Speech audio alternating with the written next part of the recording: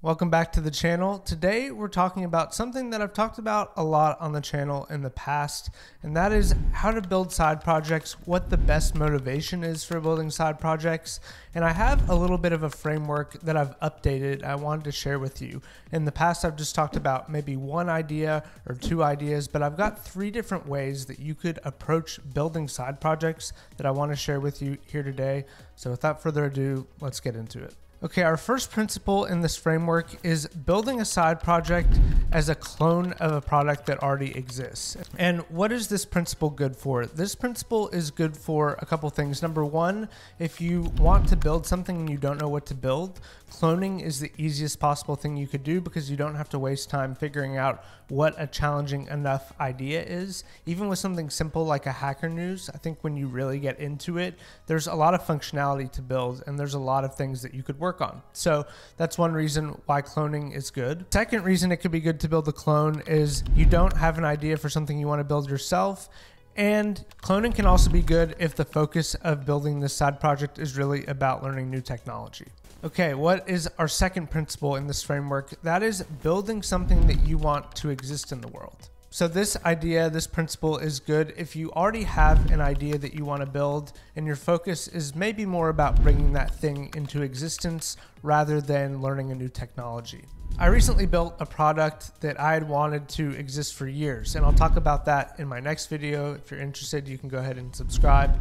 But this is a great way to find motivation to build side projects. If you want something to exist, then that is good enough reason in and of itself. And so if you have ideas, maybe you've written them down on your notes app somewhere, things that you just think would be fun to build, things that could be useful to you, things that you want to be out in the world, those are great motivations for building a side project. So consider if you might have a few of those, and the next time you go to build a side project, instead of having to clone something that already exists, you could build something just for yourself. And that brings us to our third principle for building a side project. This is the one that I've talked about probably more than any other. And if you've watched my videos for a while, you've probably come across videos of me in the past talking about how powerful this particular idea can be.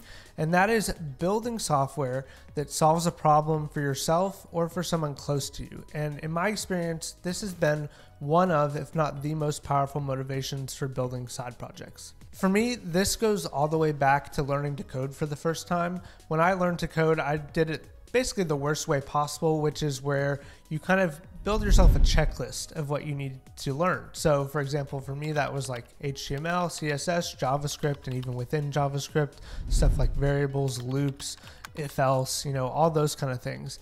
And for me, that's really not a great way of going about learning a programming language or building side projects, because at that point you're just doing it to check a box. Whereas the people I know who are the best software engineers are curious and are motivated. And I think one of the most motivating things about knowing how to write code is that it can solve your problems and it can make your life better. It can make the lives of people around you better.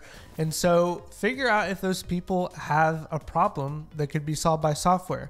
The example I always talk about here is my wife had some tedious tasks for her job that were taking up hours every month. And I wrote a quick script to be able to automate those things.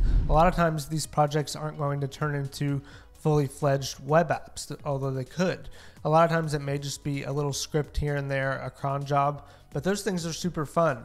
Doing little utilities, little things like that, little scripts are some of my favorite things to work on. And more than that, my big point is that they're motivating. So if you're struggling to find motivation to work on side projects, ask yourself how you can use code to make your life better. And I guarantee you will find something to do that's fun to work on.